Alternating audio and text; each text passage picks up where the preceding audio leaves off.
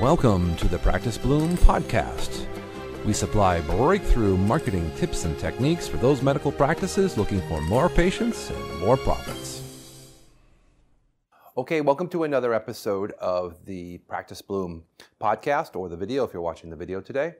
Hey, we've got an interesting topic that I wanted to cover, which is sort of appropriate for some of the mechanics in the marketing industry for medical practices. And we're talking about the patient journey here, the 5-step road to conversion. Now, I've had some other discussions in recent times on the patient journey, but today I really wanted to talk about the components to get you in the thought process of how someone becomes from unaware to aware to conversion. So let's think about these first initial steps.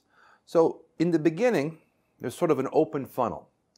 There's people who have opinions, who have their own self-diagnosis. They've sort of are not aware of things that are available to them for a solution to their pain or a solution to their ailment.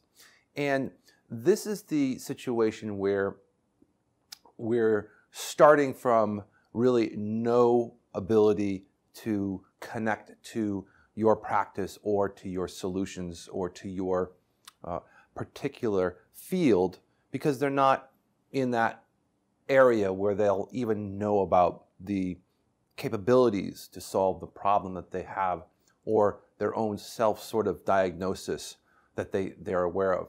They might have some opinions, they might have hearsay, but they're not really in the field yet.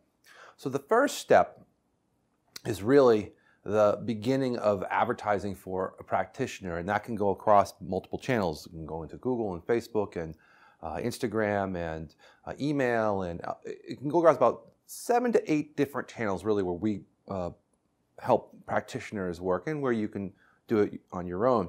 So now you've got this field of enlightenment, let's just call it, that you're starting to talk about solutions. So if you take your particular, I'll use an example so we can put it into a frame of reference, because I had this conversation yesterday.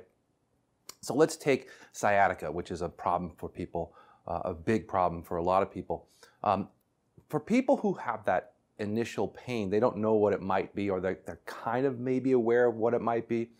Once you start to advertise and you start to say, hey, this is symptoms of a sciatic nerve issue or a sciatic problem, and then people who have the similar types of pain start to register.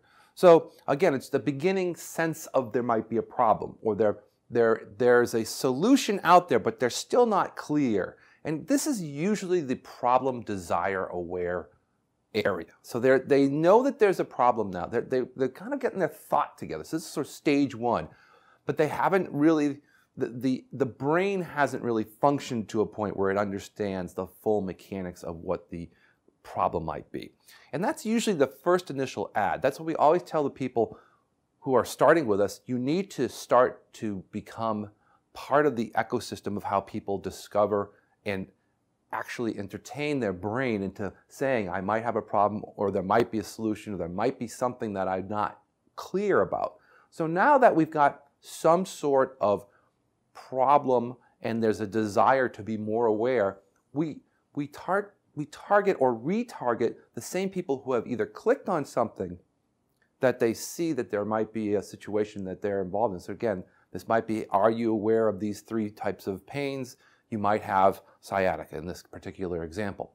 So now we've gotten the people who have shown some sort of interest, who have spent time on a page, who have clicked on something to see the next stage, which might be a landing page, or it might be a video, or it might be an informal guide.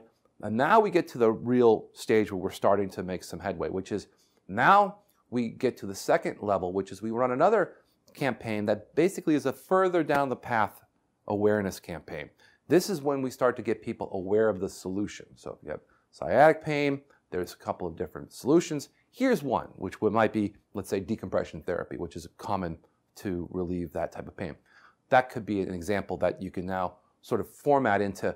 Now, they're now aware of some solutions, or they're solution aware, which is probably more important to understand, is that there's an ability for them to actually cognitate that there is a predestined solution to the pain that they're having. Again, we're using a very specific example, but you can put your practice into this, and you can put your practice solutions into this mechanics. So there's really two stages there. There's the first part that's the problem that they're desiring a solution because they've been initially touched, and then the retargeting to that same exact person with a solution suggestion.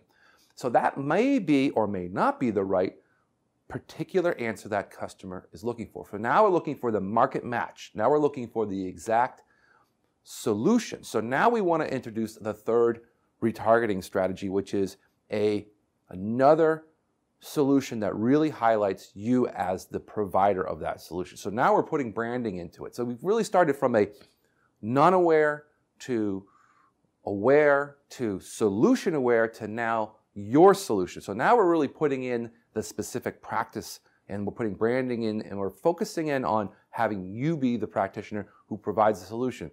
And again, it might still not be the right fit, so now we've got to try A/B variants. So it may not be decompression, it may be something else that for this particular sciatic solution that the person's aware that they might have a lean towards a problem solve. And let's just say that they think that in their mind, if they can come in and have an adjustment, in this case, that might be the solve. So if you're A/B testing the different types of solutions, now you've created the fourth offer solution, which is you're going to get the right market match to the right strategy to the right customer. So it's the right solution now put in front of the right customer at the right time with the branding. So now you've finished the pathway, which is the fifth step now, which is they convert to an appointment where they click on a button for a call, or they click on a button for an appointment to generate an auto-generated online appointment. So really, let's go through those 5 steps really clearly. First is unaware, again, opinionated, self-diagnosed of something that's going on, but they're really not aware of what could be the problem. Then they're getting learned into the first phase, which is they're getting a problem desire aware. So they're aware of now they have a problem.